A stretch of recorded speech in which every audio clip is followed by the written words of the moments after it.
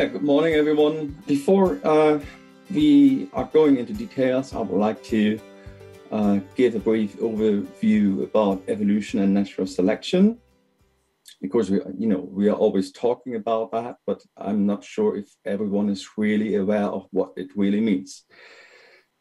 So basically, a parental generation generates an abundance of offspring. That's always the case.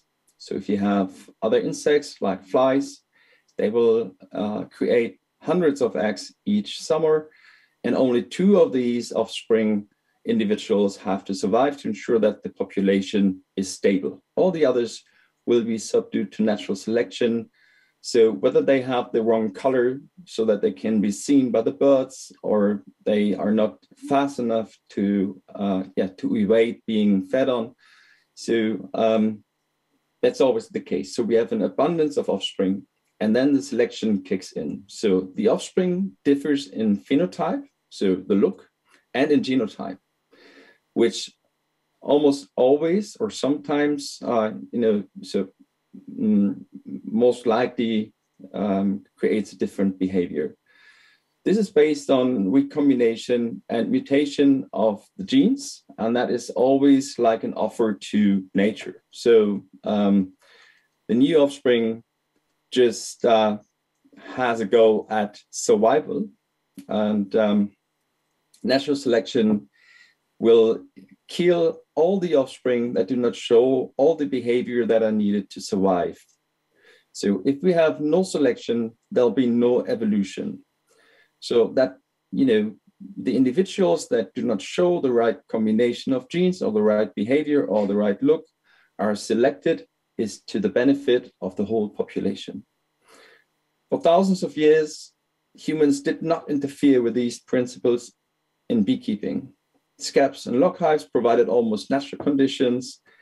The natural reproduction, like swarming and mating, was not being manipulated in any way, and only survival of the fittest made sure that the next generation of offspring was created.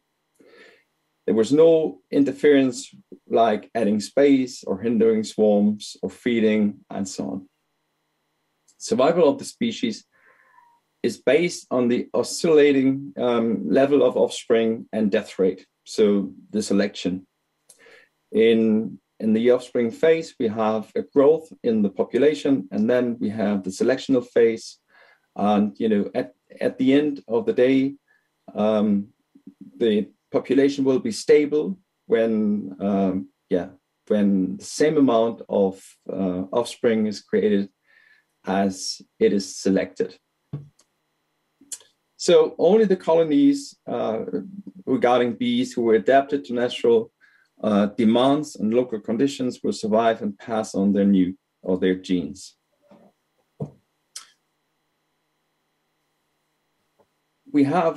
Regarding the bees, we have multiple selectional processes.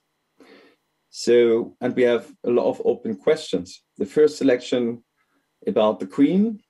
So we don't know which egg is being chosen by the old queen. So what egg does she lie into the cell? If there are differences. So we just don't know.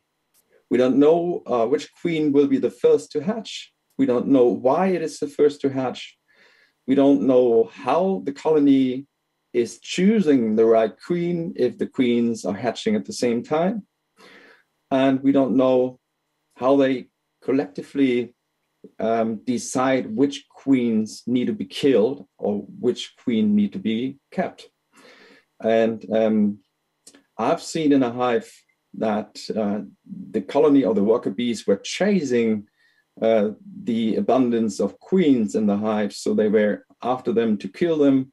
And I was really wondering, how do all these bees know which one has to be killed and which one has to be kept? So they need to talk to each other. There must be a sort of communication about that.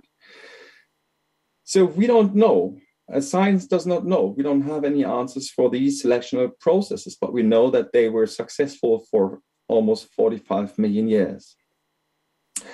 We further don't know how they decide whether they want to accept an abundance of queens or create swarms, or are they going to kill them? So sometimes more than one queen is in the hive because they want to create swarms, but they can't because of the weather outside, and the situation stays like that for a couple of days, so that you can find more than one queen in the hive and there's no killing.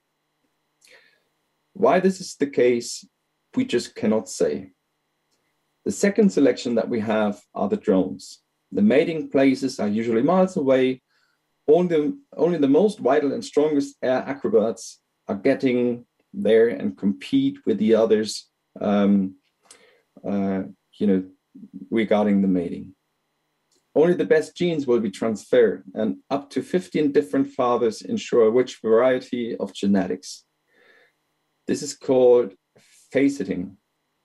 This causes a rich diversity of behavior and abilities, and we can compare that to modern breeding, for instance, when we take only one drone that we choose and we take that that semen or make an artificial insemination. So nothing of that will occur in the new queen. No variety in genetics whatsoever. No selection. It's us who decide. And of course, we do have very different criteria that we are looking for. So the faceting and behavior, the various different behaviors and abilities are based on the genetics. All what bees do is imprinted in their genetic, in their genes. So moreover, the composition and hierarchy must be right. It's not only that the information must be in the genetics, but it's also a hierarchy and the triggers that must be ensured that the bees know about them. So genetically, all worker bees can sting. That doesn't mean that they are flying around all day long trying to sting everything they can or everyone. It makes only sense when this behavior is triggered in certain conditions. So too much brood, for instance, in a set volume will waste resources and might cause the colony to collapse. So if there's a genetic failure that we, for instance, breed on the bees because we as beekeepers want them to create much brood. So if they are living in a tree cavity, for instance, they create too much brood, then it can cause the colony to collapse. Too many bees will trigger swarms. If not, because we have bred on them, for instance, not to swarm, negative effects will kick in, like waste of energy or disturbance of the working processes within the colony. We have very vital behaviors like grooming, washboarding, or propolising. That does only make sense when they do it, when they have storage security. So we know today that these behaviors are naturally subdued to storage security. So they will start that behavior, they will start to delouse each other, to groom each other. They will start the washboarding or propolising when they have storage security. So we have behaviors like late swarms. Of course, that is a genetic failure. If there is something like that, and it's in a time where they cannot survive. So one shouldn't keep that swarm and feed it from the point of view of natural selection. And of course, sometimes we as beekeepers are talking about lazy bees. So I had once a beehive that was considered, or I considered it lazy. I was a beekeeper in these days, and it didn't grow. It didn't really take in much harvest, or nothing that I could take. And I was wondering about those bees, and I was, building a new hive, and that was my test colony. And I, had some windows I could look through, and I was telling my wife, I said, these are my laziest bees, and I'll put them in. So if the hive doesn't work, it doesn't matter too much. And she then took a look at these bees and saw that they were grooming each other extensively, so really excessively. I mean. So they were, literally using all their working capacity, or a major part of the working capacity, to delouse each other. So they literally had no time for getting intake into the hive, and they had their intake, and they were satisfied with that. So they started to turn their behavior to hygienic behavior that allowed them to be untreated towards varroa mites.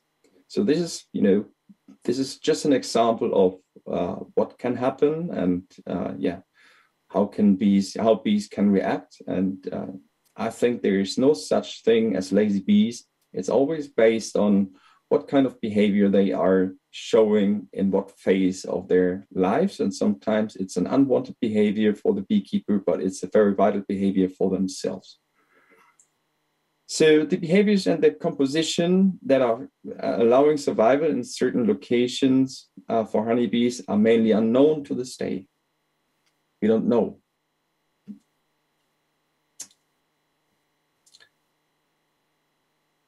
So it's like a fine-tuned clockwork.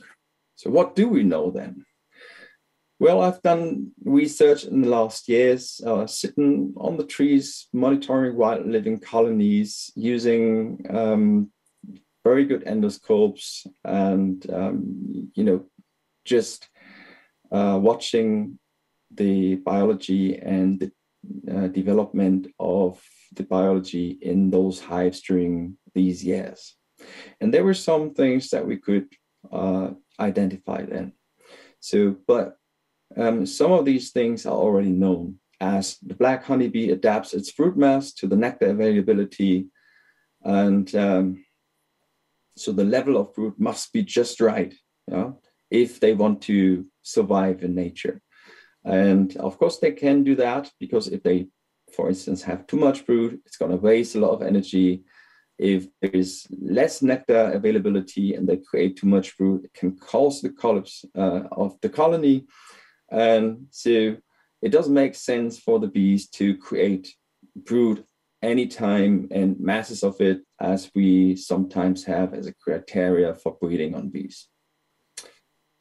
So the level of intake must be right as well. It triggers different behaviors. So too much or little intake is also a selectional factor. So I monitored another colony who was likely very much bug fast, and they moved into a cavity, and they were creating so much brood that they had so little intake that eventually the whole colony collapsed. Didn't make any sense, right? So the storage security and this, the storage itself is going to displace the brood in a cavity. Yeah. So in the springtime, for instance, when the first intake comes, it's going to displace the brood field downwards in the tree cavity, and this is going to trigger grooming behavior. So I have, this is the hive that I was talking about, that my wife saw with all the bees grooming each other. So I've done, that was the first time that I saw that behavior, and I couldn't find, after that for years, I couldn't find another colony showing such an intensive behavior of grooming, and I didn't know why, because I thought it's like black or white, whether they have the information in their genes. If they have it, they would show it, or if they don't have it, they wouldn't show it. So I made a scientific research on 100 colonies. We're putting these cloths in the drawer, and we're collecting all the mites, and then we kind of lined them up and just sorted them from being killed by bees or being just died naturally, for instance. We saw a lot of these pictures here. So they had been killed by the bees, and yeah, if you do that for a long period of time, it is having a significant effect even on your health. And yeah, so grooming was shown in, regarding these 100 colonies, we could only initially find 3 colonies that showed that intensive grooming behavior. And I didn't know in what hives these colonies were. So I always hear someone talking quite loudly. I would just turn down my volume for a second. So we could initially find only 3 colonies out of 100 that were showing that intensive grooming behavior. And I didn't know in what kind of hives these bees were. And I called the beekeeper, said to him, because he was sending me the samples, and I was telling him, this is colony number 3, 17, and 21. And he said, what's funny? These are the colonies that I'm not taking any harvest. I'm not adding any boxes. I'm just leaving them. I have them in a small volume. I just want them to swarm to enforce my husbandry. So, and that gave us the other hint. It was like the one that I had seen years before that I didn't do any harvest on, and that showed the same behaviors. So we came to the conclusion by looking at the data that we gained that there's a hierarchy of that behavior. It has to be in the genes, of course, but then there has to be a trigger, and the trigger is storage security. So if they have storage security, they will show that behavior. If you add another box, for instance, so if you then go to one of these hives and add an empty box on top, they will stop that behavior. So the grooming rate will drop down from above 70% underneath or around 10% within a few days. Storage security does also trigger propolization. So that is the outer immune system of the bees. And this is also a selectional factor. So if your hives are not being propolized, that might have something to do with the working capacity, whether you put too many boxes on top or you don't have a roughened surface in the inside, because bees always propolize what's rough. So I would always recommend to roughen the surface, because there is scientific research that shows that if a hive is living in propolized conditions, less pathogens can be found inside the bees, on the bees, and the immune system is running low. So that increases the lifespan of the bees and in their health. So intake and condensation triggers washboarding, for instance, and thousands of hours a day, the bees will do washboarding. And of course, that behavior always made us think, what are the bees doing? And we can occasionally see that at the outside of the hive, which doesn't seem to make any sense. But if you then take a look at the inside, and yesterday we took a look at some videos, you will see that in the evening, on that surface where we had condensation, thousands of bees will spend hours and hours to wipe the surface dry, and you have ventilation bees that are then just ventilating the humidity out of the entrance hole. So they are doing that to hinder pathogens spreading on the inner walls, and they will stop that behavior when the coating of propolis is finalized. So they are literally doing that to become not infected with deadly pathogens like mold. And that is as well a selectional factor. So if bees cannot do this, or they are not showing that behavior in that manner, they would highly likely be subdued to natural selection in natural conditions. And again, I don't have ever seen a breeding program that focuses on bees doing washboarding whatsoever. So the comb building must be correct in nature and sensible. and it is as well a selectional factor. So we are talking about selectional factors all the time. So it's always, or it's only the most important things that we could find out or that are known from scientific research. So the combs are built in a way that will allow them to stabilize the climate inside the cavity. If the entrance hole is too high and they would lose too much energy, they will clutch the entrance hole with a comb and they will propolize it very thoroughly, because you don't have condensation here, because that is the first part where the warm and humid air has contact with the outer and colder surface or atmosphere. And so condensation would cause mold spreading. So they propolize it thoroughly, so nothing can happen. And all the bees coming in have antibiotic feeds, right?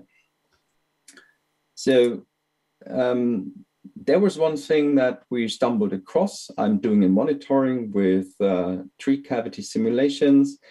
And what we saw there, that the highest selectional factor that we found in that program was when the bees did not start building their combs from down, start at the roof and build them down, but they started somewhere in the middle, or they started building their combs near the entrance hole. And when they are not able to reach the top of the hive, they are highly likely to die. They're not going to survive. So we lost all of the colonies. Were unable to start their combs or the building of the combs at the top.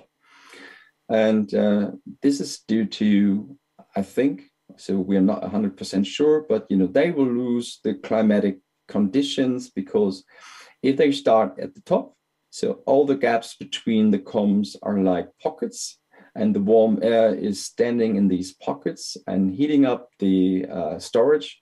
And the whole thing is working like a radiation system, and the combs will provide insulation. So there are a lot of factors that come together. So when they are not able to do this, or they are not reaching, even though when they have a very very large comb building and it's reaching down very, very, very much, they are unlikely to survive if they don't start at the top. So what are we doing? We are always, placing an empty box on the top. We are getting it off. And so we are playing with that, with that vital part of keeping up the temperature. They can't do that because we are always giving them frames and wax sheets. They will highly likely lose. So this is one thing that we were discussing about, is did they lose the ability, because so many bees or so many colonies that came out of the husbandry system started building the combs in the middle or close the entrance hole. They didn't reach the top and they were subdued to natural selection. So that made us think, is that maybe a factor that we see, or is that influenced by the fact that we're using frames for decades now and giving them just wax sheets to build on? Because if that is not a selectional factor anymore, then the genetic information will, of course, get weaker and weaker in the genetic pool. So there are a lot of door jobs in a beehive that are also important, or a selectional factor. Bees have to defend the entrance, and of course they have to stabilize the climate. So let's take a look at that. If you do have the three-dimensional web here, and they occasionally clutch the whole entrance, of course they have to defend it. So these bees were also suspicious what I was doing there. And that is of vital importance. So that is another one. They didn't, they just didn't let them in, the drones anymore. So they clutched the entrance hole and they blocked them from entering. That was, of course, in the late summer. There's another one. So they will just easily close the entrance hole. When it gets too cold, they do that. When there is a defense situation, they are going to do this.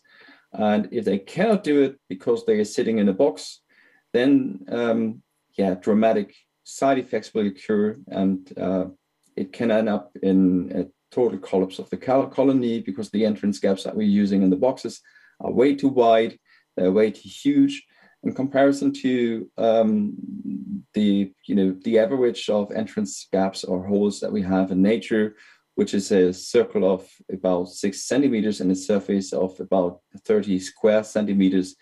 We usually have a gap of 2 centimeters height and 40 centimeters length. That means 80 square centimeters, which is more than double the size, and it cannot be defended very well. Imagine you have a house and the whole side is open, and you have to defend your house. That's pretty hard to do. And it's much easier if you were standing just in a door where no one can pass you.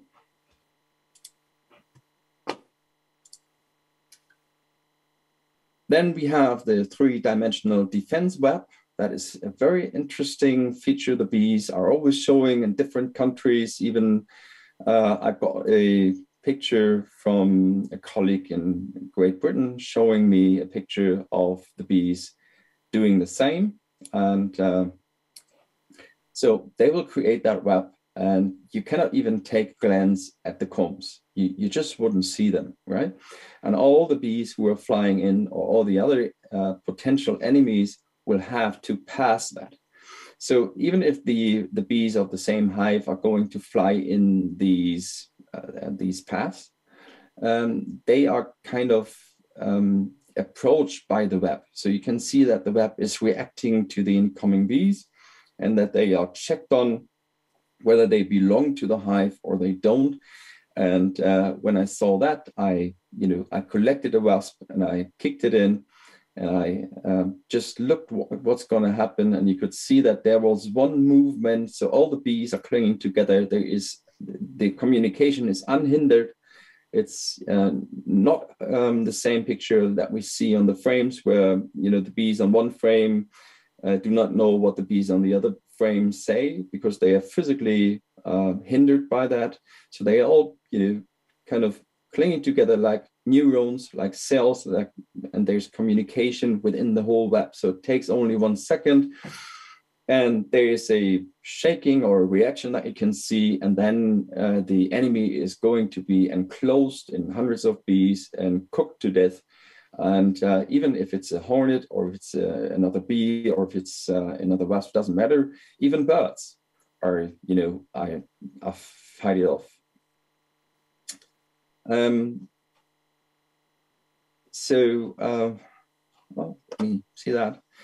The 3-dimensional web has as well some other features. It's stabilizing the climatic conditions on the combs, and of course, all the bees will go out of the way for the processes that are taking place on the combs themselves. So the next point would be hygienic behavior, such as controlling the microfauna. This is also a selectional factor. We could see chasing and hindering of wax moths. So I can show you a small video of that. This is a colony that we are, doing research on in Bremen, another city 150 kilometers from here. And we've just looked inside and take a look at the wall, because there are wax moths trying to get on the combs, and there are bees just defending them.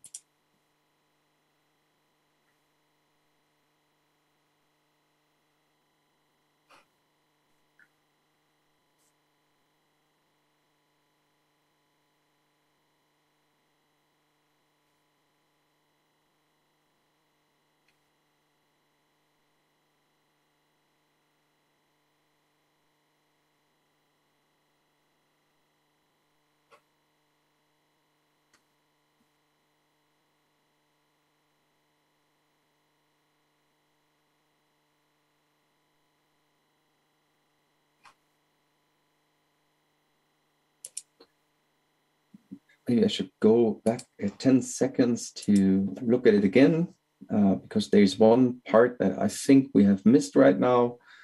We can see that directly there. You could see that in the corner where the wax moth was chased away. Show that again. See that? So they are being chased by the bees to ensure that they are not going or coming close to the combs. So there has to be an awareness, so that the bees have to control the microfauna. Here you see the same picture, and so these bees are taking care of the microfauna. If they don't do it, the combs highly likely get infected, and this can be to the disadvantage of the bees. Doesn't have to be, because once we saw that the bees were kind of letting them going on letting the wax moth dismantle a comb within the cavity, and when they finished that, they kind of fought them off. So they then built a new comb, or they then would build a new comb, and so they use them as a tool for renewal of combs. Yeah, and of course, that is another one. We looked at a video yesterday where the bees are carrying out the wax moth larvae themselves.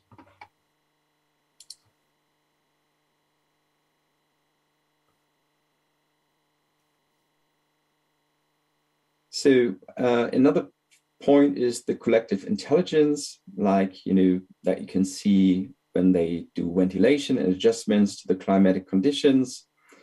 There are thousands of bees involved. We have supply bees that will go to the combs, drink some nectar, come down here, feed. This is a supply bee, feed the ones who are doing the ventilation job, so that they don't have to leave their place and go to the combs. That would be inefficient. So they have the gasoline bees, yeah. So they'll do the job, and they know who is hungry and who isn't, and then they feed them with honey, and so they can go on ventilating until the job is done. Of course, thousands of bees in the middle will get out of the way to create that airflow space that we have here. And on the outside, you do have as well 10,000, 15,000 bees just chilling, hanging loose, and ensuring that that this work can be unhindered, taking place. Wendy Barrow has said, we cannot know what we are doing until we know what nature will be doing if we're doing nothing. And this is exactly what I'm doing. I'm doing nothing. I'm just, doing surveillance. I'm not taking anything out. I just lead them and, do research on the natural behavior and abilities.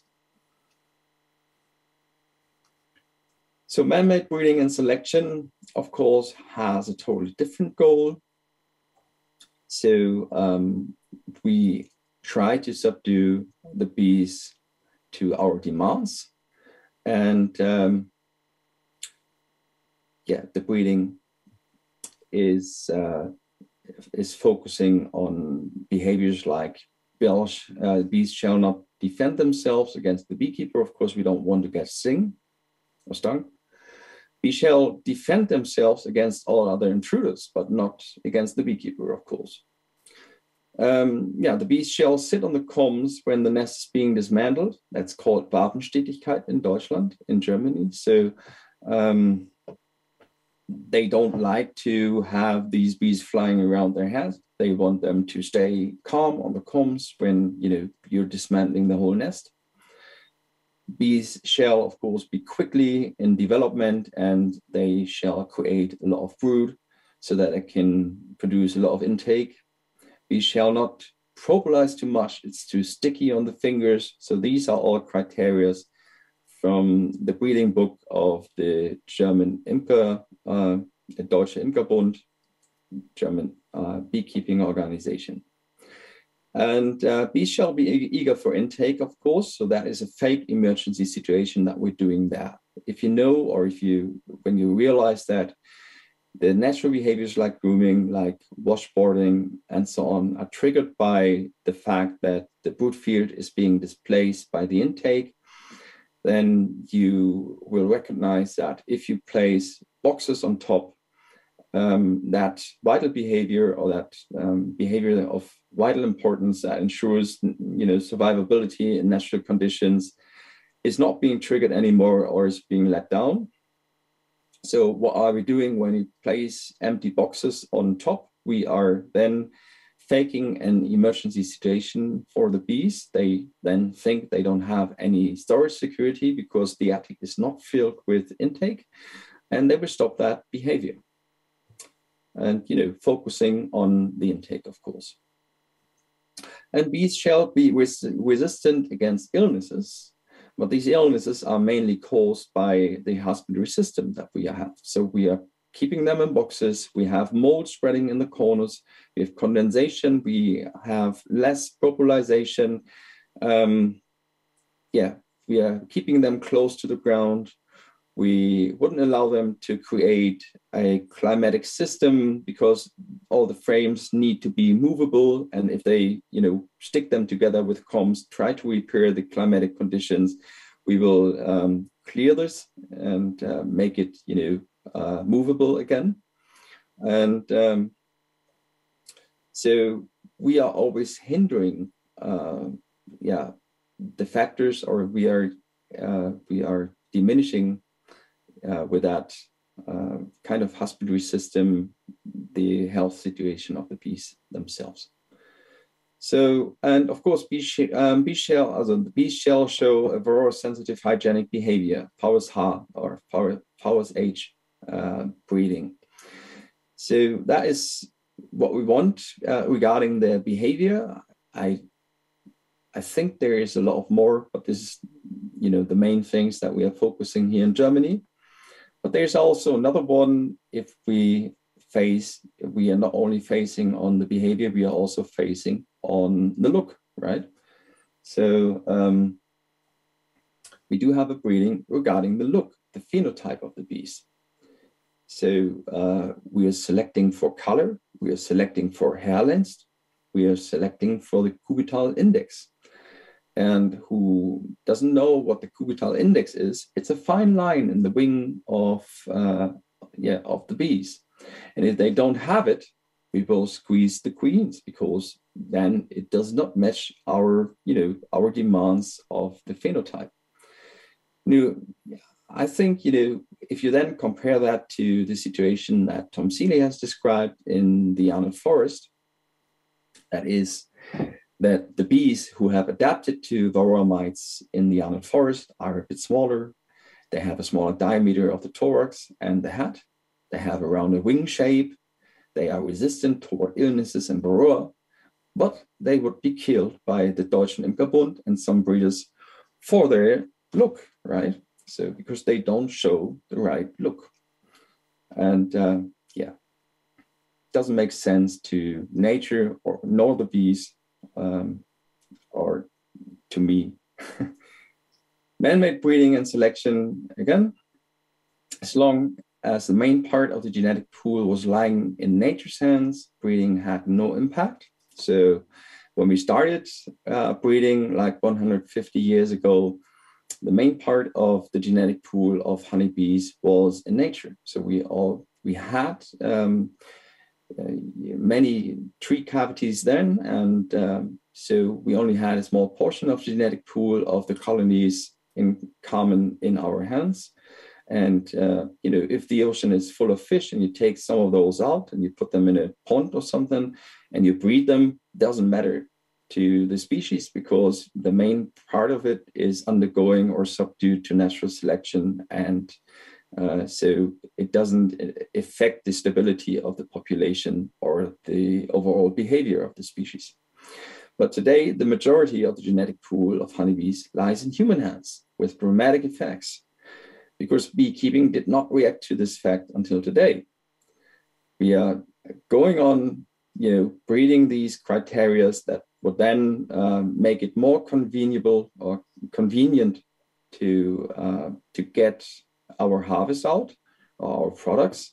So we are facing on criteria that are only a benefit to us, but not to the bees.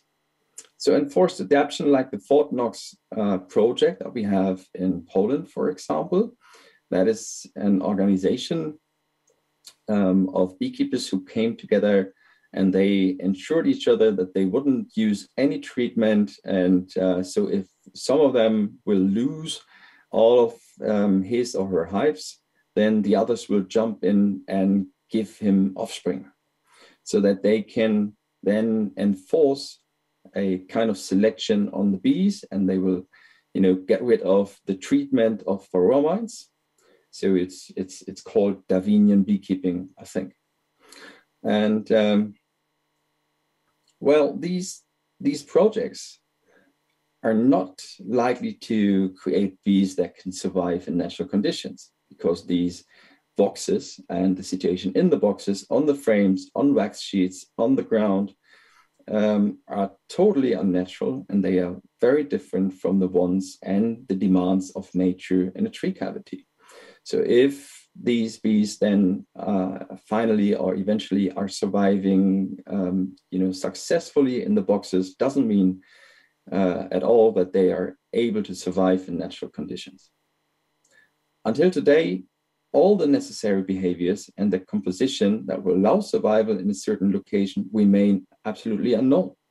So science has no idea whatsoever how the combination or the composition of the behaviors must look like to ensure that the bees can survive in natural conditions in a certain location, which is very different from location to location. So if you, for instance, take some bees from John Caveus out of France who are living there treatment-free, and you're getting them to Germany and you're doing some testing on them here, you will recognize that they will likely develop more mice than the other hives that you have here. So it's based on the location. Of course, Spain has a much warmer climate that allows the bees to save a lot of working hours because of the heat. You see here in Germany, the bees in the modern hives, the bees need to compensate a lot. And the bees in Spain or southern Spain, they don't have to do that, right? So, or southern France is it, I think. In that they don't have to do that in that manner because the warm, the warm weather there.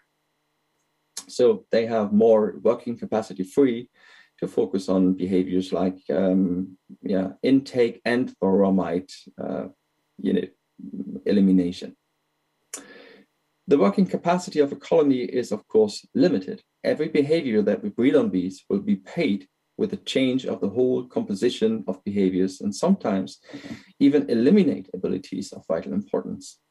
So an example might be that many bees that we have taken out of the boxes and allowed the swarms to move into tree cavities started to build their combs in a way that wouldn't allow them to survive because they don't start, or they didn't start at the top. All human criteria that we breed or enforce on the bees are diminishing their independent surviving abilities in natural conditions. So the question that I would, turn on you is, who gives us the right to do that? I've written an article, The True Price of Honey, that I have forwarded to the organizers of the event. And I would be happy if you ask them to get it, or if you can also write me an email and I will send it to you. So it's 19 pages where I focus on that topic in a more closer look, or in a wider scale and focus. Yeah, that's it today. Thank you very much. Could I ask what recommendations you have to help our bees? I don't even know where to start, because what I've done is I have improved boxes for about 10 years of my research. So I was trying to get more natural conditions in the boxes. That's what I've done for more than 10 years. So I started with insulation, but if you put lightweight insulation on the boxes, doesn't really stabilize the climate, right? So because there is no heat capacity. So we have referred to that in the presentation that I've given yesterday. But you would have to make sure that you use solid insulation, like solid wood, and you really cover the corners, that there's no condensation, that you probably get rid of the frames in the brood room that you use, and you're not adding too much space. Or if you add space, then add it not on the top, but put it from the downers, the downer part underneath, put it underneath the hive, and don't interfere with the atmosphere and the natural combs, and just take a very small part out if you feel that you need to do this. Roughen the surface, that they do a thorough propolization of the hives, get rid of the entrance gap, and use a drill, and allow them to have a 6 centimeter diameter entrance hole. So get them off the ground, and make sure that they are in a shade of a tree or something. Don't expose them on a roof or on a meadow to the weather conditions. And so all these factors are to the benefit of the bees, and try to not to operate them, try not to interfere with them, try not to in the swarms. All these things I wouldn't recommend if you are focusing on bee health. So of course, this is a confrontation to what we do usually with the bees to our benefit. But if you really take the health and the benefit of the bees into your focus, I would then recommend to try to make it as natural as you can. One last sentence, after 10 years that I was conveying hives, or just improving hives, I learned that I will never get a natural situation in a box. And that is why I literally burned all my boxes. I didn't even want to sell them anymore. And I recreated tree cavities. So we have built the first real tree cavity simulation based on the inner climatic conditions and so on.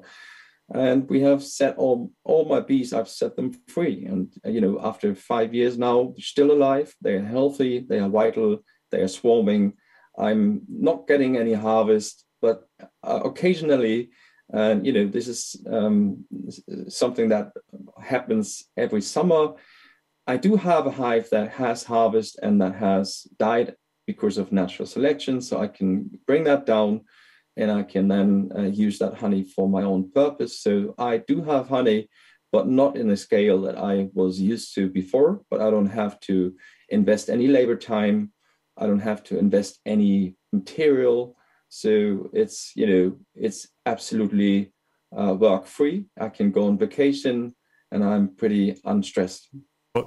I just had quite a broad question about how are we going to manage to feed over 7 billion humans, projected to be 9 billion by 2050, without relying on highly productive managed livestock? Yeah, I would very much recommend the movie Kiss the Ground for You. It's about permaculture, or regenerative agriculture. And so if we do that, we can produce much more feed on much less surface. We don't have to use any pesticides. We don't have to use any fertilizers whatsoever. So we can get rid of all the problems literally that we have. We would store incredible amounts of carbon in the soil. We could even reverse global warming by doing that. We don't have another chance. We don't have another option but doing this. And it's absurd that we're not talking about that matter. So if you're interested in that topic, I would then highly recommend to take a glance at the movie Kiss the Ground on Netflix. And there are a lot of books about permaculture and regenerative agriculture, which is, I think, the only chance that we have to solve the problems that we have at the moment on the planet. And if you If you refer to beekeeping, we do have 8 billion people now on the planet. 70 years ago, when my mother was born, we were only 2.3 billion people on the earth. So never before has the population grown that much of any population, of any species in the world. And now we don't have the capacity to feed 8 billion people with honey. So we're not even able to meet the demands today, because about 1/4 of the honey on the market is not real honey today. And that is because of the fact that the natural resources do not match with the demands even today.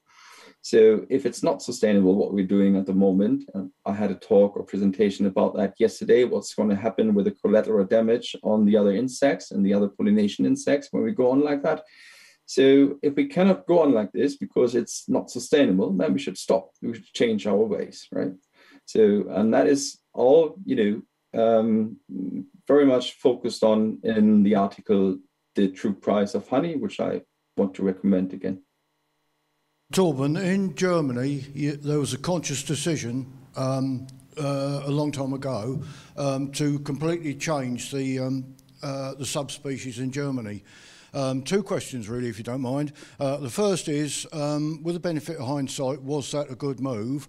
And secondly, with your observations and experiments, did a different or do you think a different subspecies is behaving differently than the native one would have done? This is a topic that almost always comes up, and it has, there's a lot of discussion about the black bees and the other species that we have created. And I think, and this is not rude, please, this is not an offense or something. I think this is a racist discussion that we're having here, because the only thing that matters to me is that we do have bees in the wilderness, even in Germany, where we do all the treatments, all the breedings, all the boxes, and we have claimed that there are no such thing as wild living countries, colonies that are able to survive. And now, when I started my research, for the first wild colony, I was going to southern Germany. I was driving like 800 kilometers. Now I know they are in every forest, so I can find them in any forest here. And I know that they are existing, and we do have about 200 of those colonies in the forest.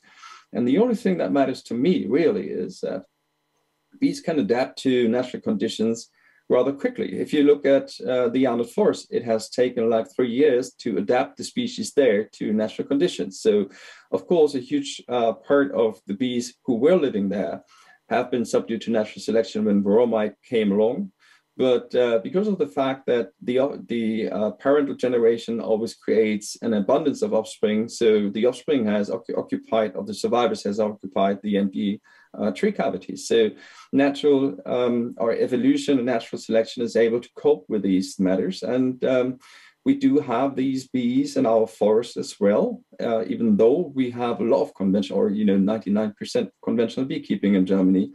We still have those surviving colonies in the forest. And the only thing that matters to me is if you look at that, if you see that a colony or the genetic pool can adapt to that issue within a matter of a few years, then I feel that the only thing that matters is that we do have the colonies who are able to fulfill their evolutionary, destiny in the forest here. So they are surviving. They are behaving like you would expect they would behave. I don't have any comparisons to the black bee or to a true black bee colony, because I bought some black bees a few years ago, and I introduced them into my regeneration program. I let them swarm, but now these bees are not black anymore. So all the bees that I find in the forest are, of course, a mixture of all the genetic lines that we have enforced on the bees. And the nature itself does not, in the case of bees, does not look what color the bees are. So it doesn't care. It only cares about all the criteria, all the behavior and that are needed to survive independently in a certain location, let's say in forest. So we do still have these bees being able to cope with all the problems that we have with the industrial land agriculture, with the pesticides, with, you know, with the small forest parts that we have left and so on. And that is the only thing that really matters to me, because the genetic pool must be in the flow always. If it's not in the flow, if we hinder it from flowing, so like we see in the breeding programs for the black bee, in order to preserve it, it's like preserving the mammoth for me, you know. So you cannot preserve the black bee without eliminating all the wild living colonies and getting or displacing all the beekeepers. So, and both things would be impossible. So the only thing, again, that matters to me is that we do have these colonies who are able to cope with the situation that we have today, and who does not need any kind of interference, no feeding, no treatment whatsoever, and are doing well in the forest.